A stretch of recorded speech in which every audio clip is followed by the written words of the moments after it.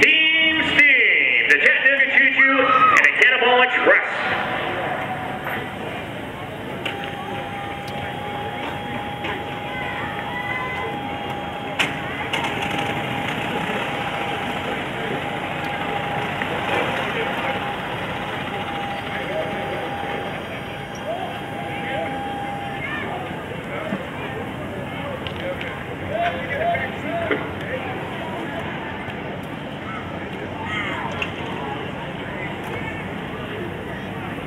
Each of the jet engines in these Team Steam locomotives consumes over 12,000 cubic feet of air per second.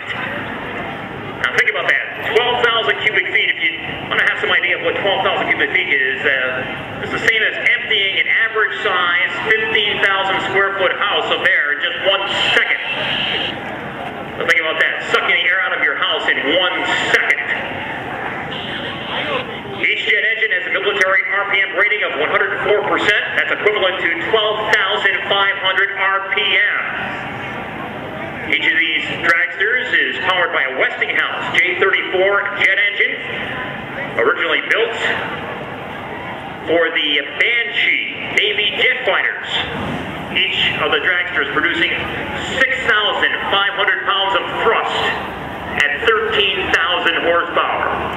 So put together, the Chattanooga Choo-Choo, the Cannonball Express here now is going to have 26,000 horsepower on the starting line here coming before you right now. Now, other than a brake pedal, each driver controls all the engine RPM, afterburner, and parachutes by a combination of hand levers inside the cockpit.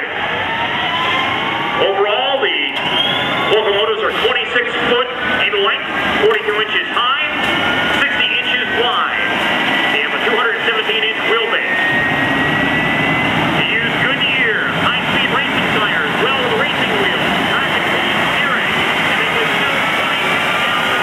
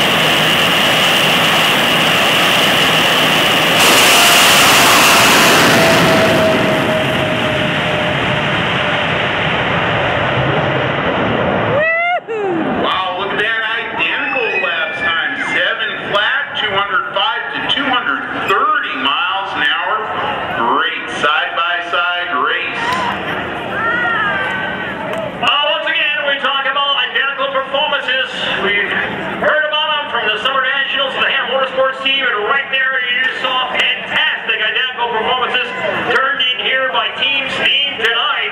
The Chattanooga Choo-Choo and the Cannonball Express. Bill Dempsey and Russ Glover. And what a fantastic effort out here tonight. Now the sun has set.